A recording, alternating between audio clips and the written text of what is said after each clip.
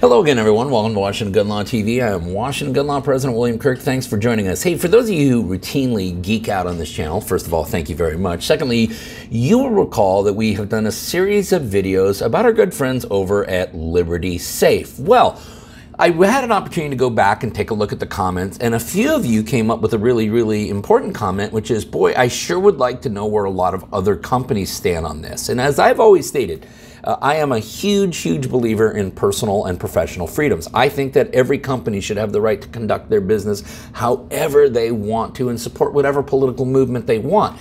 However, I also believe that the consumer should always be informed and then make informed decisions about where they want to spend their hard-earned dollars. So I had an opportunity to go back, do some research, do a little geeking out, and figure out which companies really kind of just want to see you disarmed. So today, let's spend a few minutes, let's get you educated, let's give you a little food for thought, and let's talk about the companies that want to disarm you.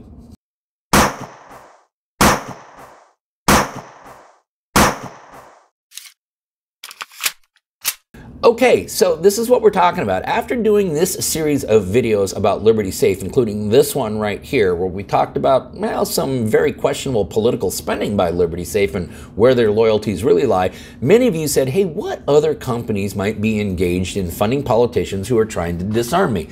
So I went out, I did some geeking out, I found a great article on ammoland.com, but one of the places I went and looked for was on websites such as Everytown and things such as that, because they will very openly brag about their corporate sponsorships. And lo and behold, it turns out that there is a huge amount of companies that are spending a lot of money to disarm you. Now, we're going to put the link down below in the description box to the AmmoLand story so that you can see the full list, okay? Otherwise, I would be on video for about 20 minutes listing all these companies. I am going to go through the list, however, in alphabetical order, and I will mention some companies, and I want you to know that I'm only mentioning about 1/8 of this list. So even though you're going to get a lot of company names here in a moment, you're also going to find that when you click on that link down in the description box, there are a lot more companies that are hell-bent on civilian disarmament.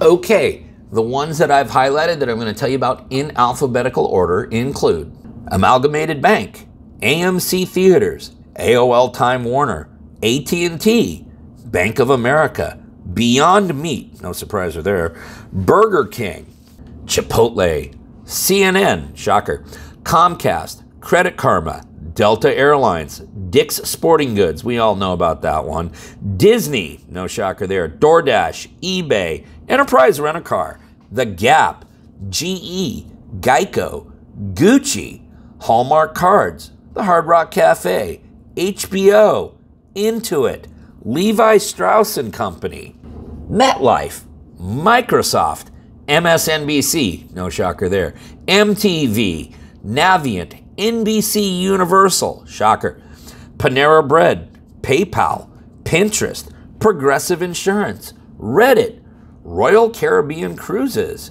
Sara Lee, Shake Shack, Sonic, Square and Twitter, Subway, SurveyMonkey, Uber, and Yelp.